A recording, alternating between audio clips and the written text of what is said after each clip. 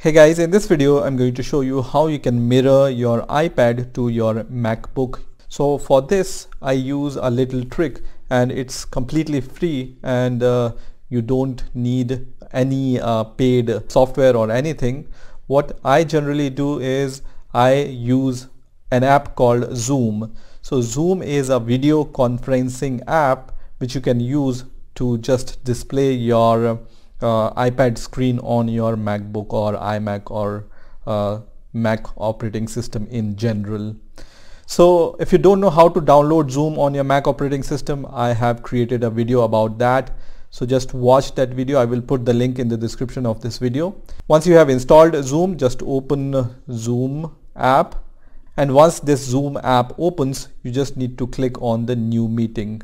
So just click on new meeting and you don't need to add anybody to your meeting, and you can stop the video from here. And then what you can do, you have the option for the screen share here. So you can just click on share screen option here, and here you can see this option. So this option is for your iPhone/iPad via cable. So just connect your lightning cable, which is the same cable you use to charge your iPad, to your MacBook. So one end to your iPad, other end to your MacBook, and then just select this option and then click on share. And once you do that, you will see that the iPad screen is visible on your MacBook or your iMac screen. So from here you can navigate or do anything you want.